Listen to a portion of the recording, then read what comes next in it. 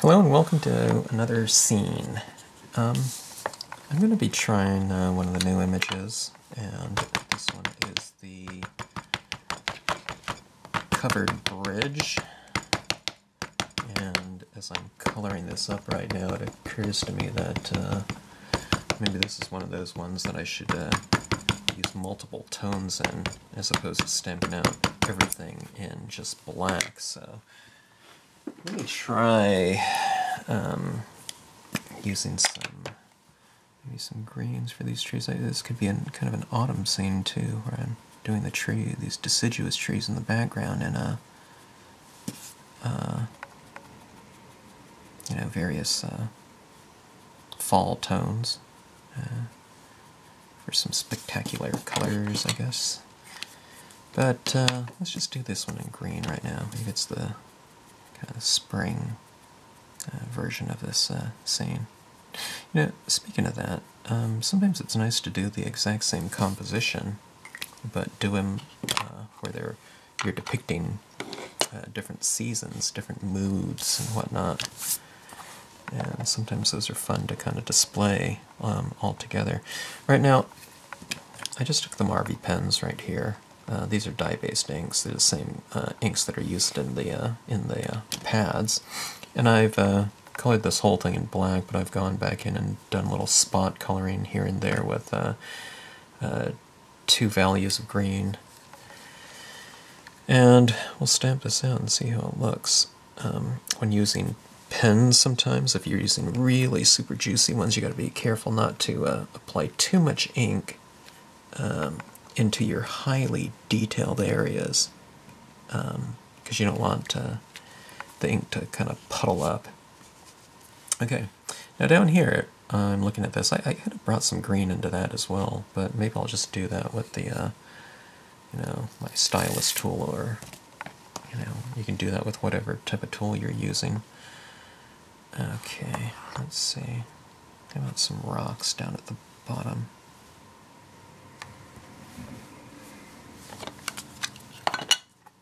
Okay, that's the Mossy Rocks stamp.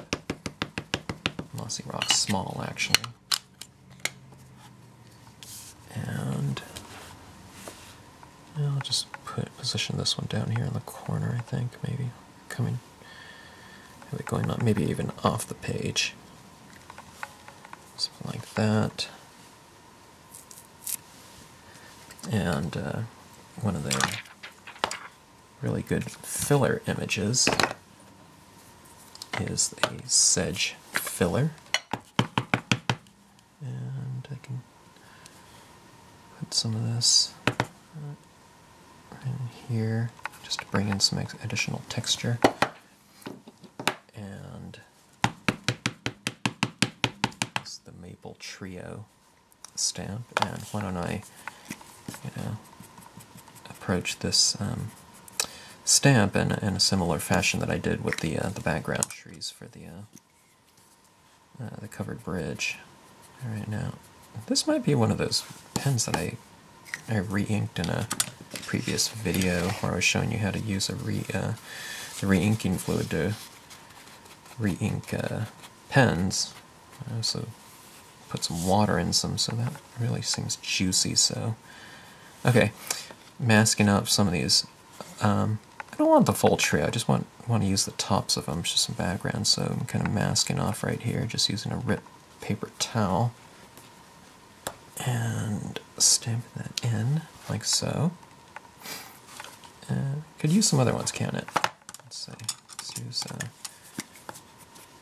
the same stamp. You can see I'm kind of using the side of this pen as opposed to scrubbing on the the tip. That way this tip won't get all worn out. Okay, and removing a little bit of that ink just because these pens are so juicy. I want to be careful about not getting a real blobby looking image. Okay, let's see there. Not too bad. Maybe create another background out this way. or background trees, I should say. Yeah, something like that. Alright. Okay. How about a nice mountain back of those trees? Am I really going to have to mask off this?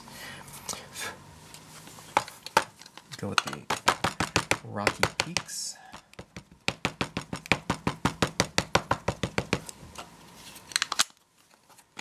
This isn't black. I'm going to take some of this gray just to maybe knock down the value slightly on that black. What I'm doing is I'm tapping off some of that black off that pad.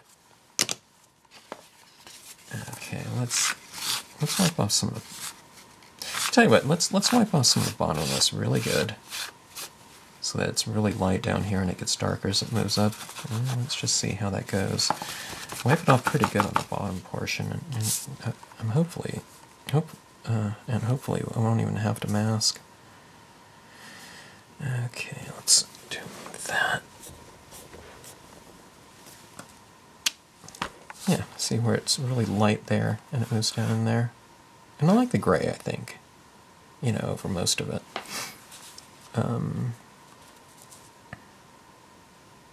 Let's see if I can get a background mountain over here without doing any re-inking.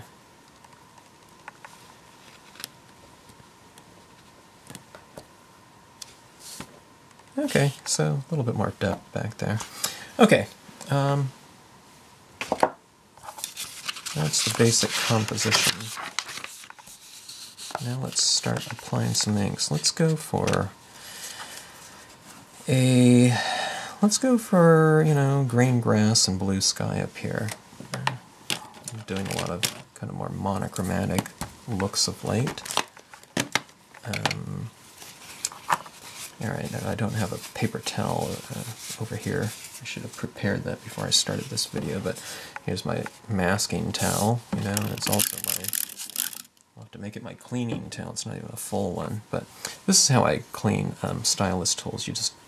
I just wet a paper towel like that, and I just dab right into it. Okay, now this one was clean. I wasn't quite sure if that was stained with green or not, but this one has a lot of that blue. See, I just dab down like that, and see how that ink's starting to come off. Now, try not to hold it up here and press down too hard, because it's going to put strain on this over time, and, sometimes in the haste of working on videos or making takes at conventions, I've just been pressing, because, I'm trying to get through these scenes in a little bit quicker fashion in those situations, and I've pressed too hard and I've cracked off this. But now, that's not to say that these are real fragile. If I just put my finger behind this and I press on that, I'm never putting any strain on this, and these should last forever. But sometimes I'm lazy or just not thinking about it when I've been in kind of demonstration situations. Okay, starting on. This is, I can tell there's some of that blue from the, water from the, cleaning, so it's extra juicy, and that's never a bad thing when it comes to especially the first colors of ink that you're using on your scenes to tone. There's these mountains in the background. See these areas right in here where you can kind of see the shadows on the design. Sometimes it's kind of fun to, it's a good look to kind of stay within those shaded areas like that, to reiterate the lighting shading scheme of the design like that, and it'll hopefully kind of look like, I don't know, the word's not realistic lighting, but implied, kind of directed lighting, strategic lighting, I guess you can say.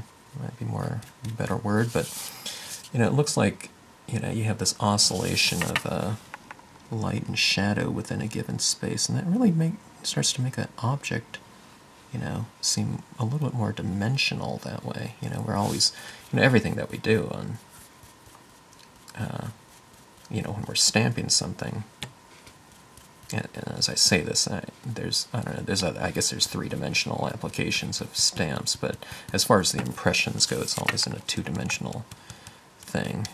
And I don't know, don't write to me and say, oh, but what about, like interior design sponging where you're using a sponge? Well, in rubber stamps was what I'm talking about. It's a two-dimensional thing where, process we're doing. But, in scenic stamping, quite often what we're doing is, or most often, we're kind of given the illusion of a space. And, we can do that on the overall card, but we can do that on individual objects as well. And just shading and kind of, doing strategic shading really can, help in that process. Okay. Now, as I do this too, I'm going to try to use some alcohol-based pens to go into the scene for additional detailing. For the most part, I think on all the scenes that I've done so far in these videos, it's all been about kind of dye-based inks and, for the most part, this applicator right here. But let's try something different in this scene. Okay, streaks. And I'm applying a good amount of tone with my first colors. It's the salvia blue.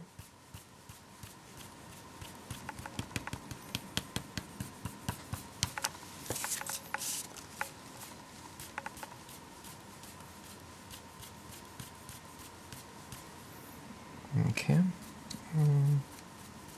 This grass isn't going to be blue down here, but I'm giving it a kind of a foundation of a common color with the sky. And same thing over with these trees, so that things don't look so, I don't know, separate. You want them to be somewhat related in a way. At least with some base coat colors. Otherwise the scene can be somewhat kind of fragmented in terms of the spaces, you have the background, midground, and foreground. You want it to look like the background, midground, and foreground, but you also want it to be unified is what the word I was trying to think of. You want it to be unified somehow. Okay. Alright. Let's see. Let's adjust the sky. Let me stick with the blue while I have blue on this tip right here. And then I'm going to have to hold and go into a separate segment. I'm starting to approach that 16-minute mark. Sometimes I'll only get 15 on the digital card, so... Okay, what I'm doing here underneath the trees is I'm making it a little bit darker because I want that to be, the trees to kind of be anchored into that terrain with the use of shadow. So by giving those trees, you're having them, you're saying that they're relating to the ground, they're affecting it. And saying that they're opaque, they're affecting the lighting because they're casting the shadow.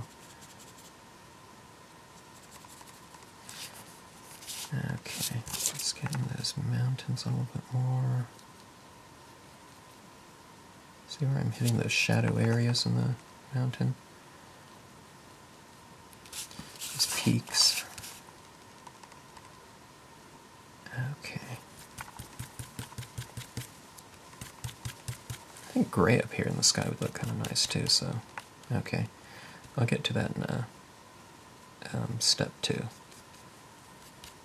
Alright, so, what was that? That was about 3 colors of blue. And, let me see, let me clean off a couple of these applicators too and get to some, I'll pick out my green color scheme down here, and I think some tans and browns for the road, and covered bridge. We use some green grays up there, and after that we'll get to some, details using some alcohol-based pens, and we'll get into some of the shadows and details around in the terrain. Okay.